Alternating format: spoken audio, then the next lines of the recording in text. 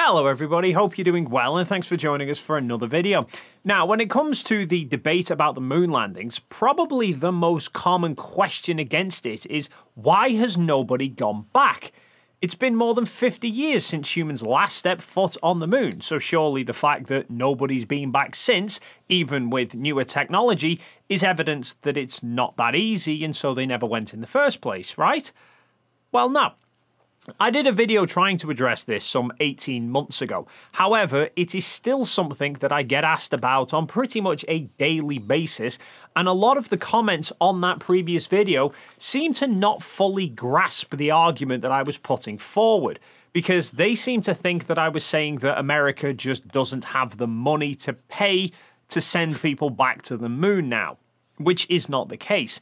It's not a question of having the money, it's a question of justifying the amount of money that it costs and what benefit it would present. It's politics. I mean, in fact, it's the basic budgeting concept that we ourselves do personally pretty much every day of the week. We all have a finite amount of money available, and we have to weigh up the options of how that money is used, and how you can be in a situation where you could look at one thing for an amount of money and think, nah, I'm not really sure that's worth buying, and yet something else for the exact same amount of money, you could justify spending it. I mean, any one of us now, for example, could go and open our wallet, take out some money, and just throw it in the bin. There would be nothing physically stopping you from doing that, but I imagine the vast majority of people in that scenario would think, no, I'm not going to do that, because it wouldn't give me enough benefit to justify what it would cost to do it.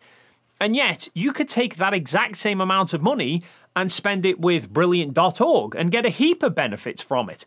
I mean, for me, they are one of the best online learning platforms around. They have hundreds of classes across math, science, and computing. All of the courses start off simple and then build up, and you can jump ahead to the harder classes if you wish, so there really is something for everyone. I find the classes to be very engaging as well through their use of interactive animations, and that for me makes it much easier to understand the topics. In fact, I find it so engaging that my daily streak of using Brilliant is now up to 550 consecutive days. That's 18 months. Why not see if you'd enjoy Brilliant as much as I am by taking a 30-day free trial, visiting my link brilliant.org/Dave McKeegan, and doing so will also entitle you to 20% off their annual subscription. 30 days of using Brilliant, zero cost. Like I was saying, there's an easy justification with that decision of whether it's worth it or not.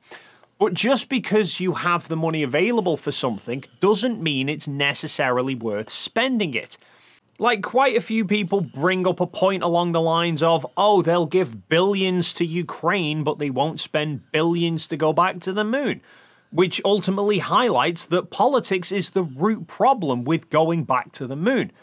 The money needed for NASA to go to the moon needs to come from the US government. The US government has more than enough money available to send people back to the moon. Hell, it probably has more than enough money to have sent people to Mars by now.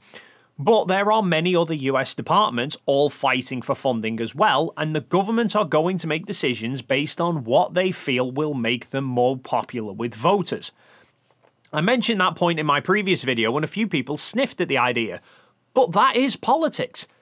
Every election campaign, at least here in the UK, consists of the various parties talking about what things they would spend more money on and where they would reduce spending and how the other parties in charge have been poor with their spending, all with the goal of impressing the public to vote for them.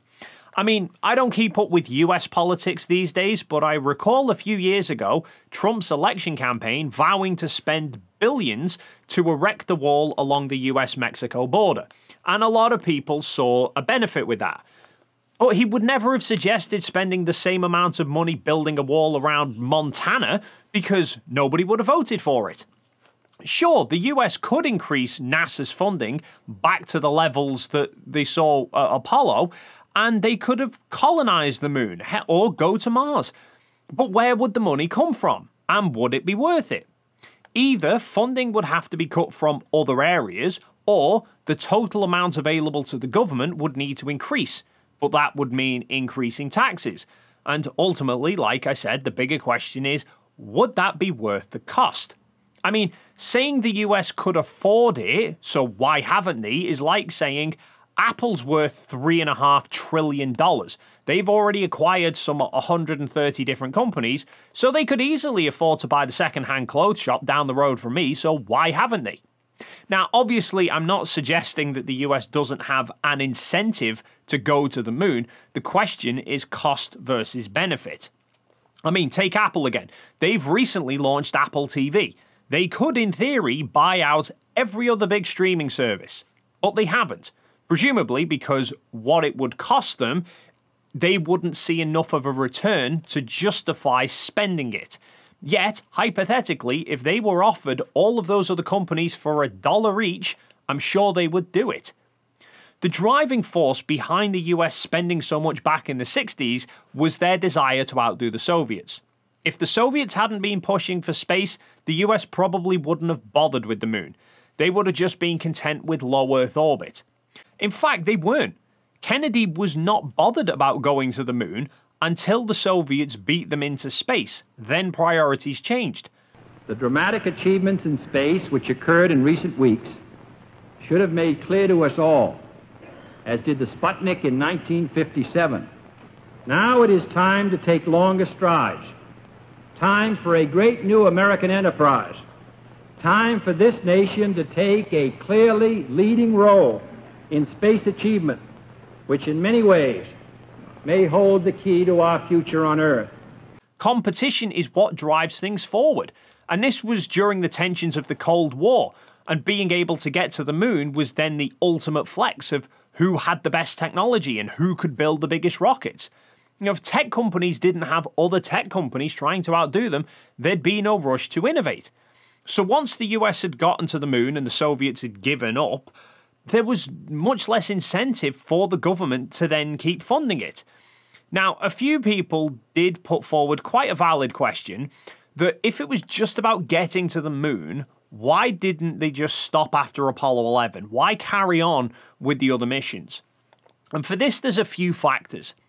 The first is that most of the mission costs were paid well in advance. Each Saturn V took somewhere around 2 years to build, and preparations for each mission started well in advance. So by the time Apollo 11 had landed on the moon in July 1969, the construction and foundations of the next several missions were already well underway. But there is also politics of how cutbacks can make you appear. In January 1970, NASA cancelled the proposed Apollo 20 mission so that they could use that Saturn V to launch the Skylab. Then following another budget cutback in mid-1970, they scrapped the proposed Apollos 18 and 19, but Nixon was considering making them scrap 16 and 17 as well. After the success of Apollo 15 in July 1971 as the first J mission with the extended lunar module that was capable of a 3-day landing and using the rover, Nixon wanted 16 and 17 to be scrapped to further reduce spending.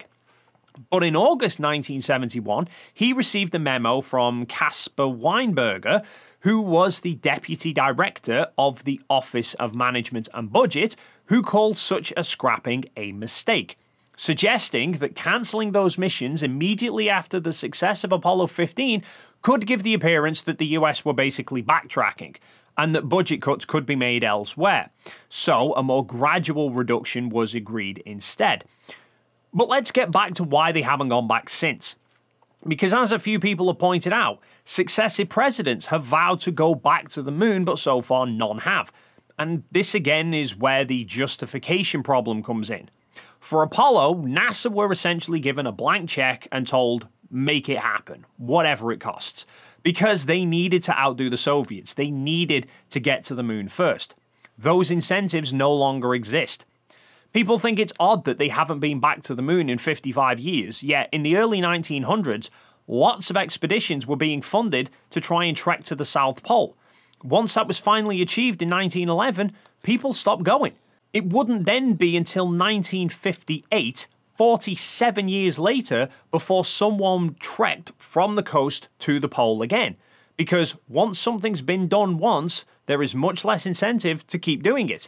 And if you're going to do it again, there's no point just repeating what you've already done previously. You want to push the boundaries further, which is what happened with the South Pole. The 1911 expeditions were treks from their landing site to the pole and then back to the landing sites. The 1958 expedition set out to cross the whole of Antarctica through the South Pole. And that's the same problem with the moon.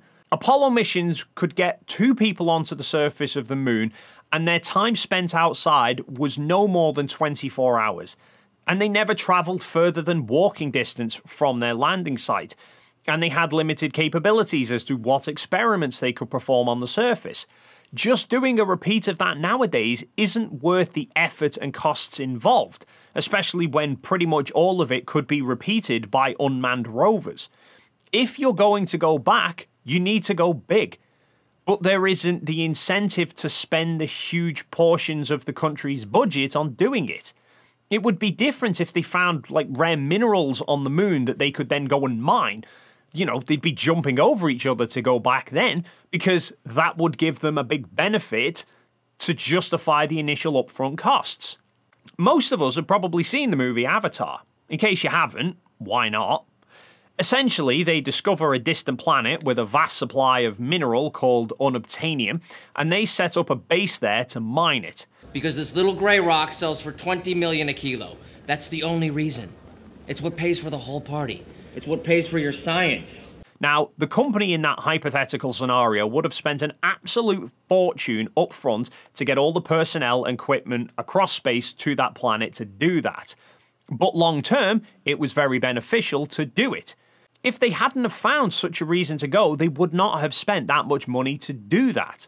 So from a political standpoint, there are reasons to go back to the moon, but none are big enough to justify the huge costs to the government.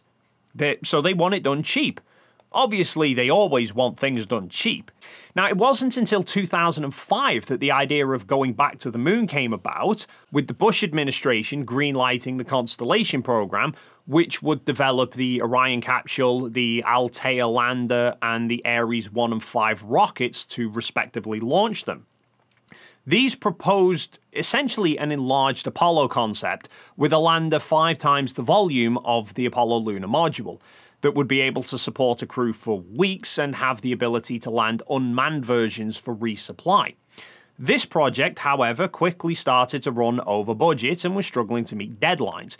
Within 5 years, when the Obama administration came to office, they deemed the Constellation program unfeasible and scrapped it all in favor of SLS, which has subsequently ran over budget and is struggling to meet deadlines. Probably not helped by the fact that both of these projects are trying to derive heavy lift rockets from space shuttle hardware rather than developing a new rocket from scratch fit for the purpose, presumably in an attempt to keep costs down, but failing. But this sort of thing is pretty typical with government projects these days. Governments want projects done cheaply and they don't want to approve large budgets up front because it makes them look lavish. So contractors tell them that they can do it cheaply, when in reality most of the time they can't. And with the way that everything is these days, having to be micromanaged by 101 departments and everything being wrapped up in red tape, most major projects seem to wind up going way over budget and taking too long. I mean, I've seen it quite a few times here in the UK. In 2002, the government set out a £6 billion project to upgrade the IT infrastructure with the NHS so that everything could be done online and all the hospitals could link together. 10 years and £12 billion later, the project got scrapped, having never actually been used. We've had it with railway, with motorway and telecoms projects all recently that have gone way over budget and taken much longer than was originally planned. So a NASA project doing the same thing is not really a surprise. And then with regards to what I said earlier about if you're going to go back then go big, that's what they're planning. They aren't looking to just put a couple of people on the surface for a matter of hours. They want to land a Starship variant on the moon. They want the Lunar Gateway orbiting the moon, which is essentially like a mini space station. They basically want a long-term presence on the moon, and they want to land near the poles, which makes the whole thing even more complicated. But the US government don't want to pay for it all because there isn't enough incentive there to justify the cost. That's why they've turned to the likes of SpaceX, because SpaceX can then utilize their own hardware privately, not just for NASA. I.e., a lot of their revenue comes from the likes of Starlink, which is ever growing. They're now starting private flights with the Dragon capsules, not just NASA flights to the ISS. All of that can then give them extra revenue to help fund their push to the moon. But from the side of NASA and the US government, funding that entire project just by themselves would cost a lot. It would be doable, but they'd probably struggle to justify it with the voters. Allowing private companies to come on board then shifts a lot of the costs over to them, but they've had to wait for the private companies to want to come on board. Although now that they have the fun of red tape bureaucracy delaying everything. I mean, look at SpaceX, for example. They've been ready to launch their 5th full Starship test for weeks, but haven't been allowed because they're waiting for approval from the FAA, who themselves, I think, are waiting for approval from an environmental department, who are assessing the environmental impact of the launch. And I believe one of the big holdups is assessing the launch suppression system, because it's deemed as industrial waste, even though it seemingly uses drinking water. Either way, pushing to go back to the moon now takes a lot longer than back in the 60s because there's a lot more red tape to jump through that seemingly didn't happen with the Apollo era. And there's been a lot less incentive to go back. Although that might be starting to change now with China aiming to send people to the moon and the politics flexing maybe happening again. But anyways, that's going to wrap it up for this video. As always, feel free to leave your thoughts in the comments down below. If you've enjoyed this video and you haven't already done so, then please consider hitting the like and subscribe buttons, and hopefully we'll see you in the next video.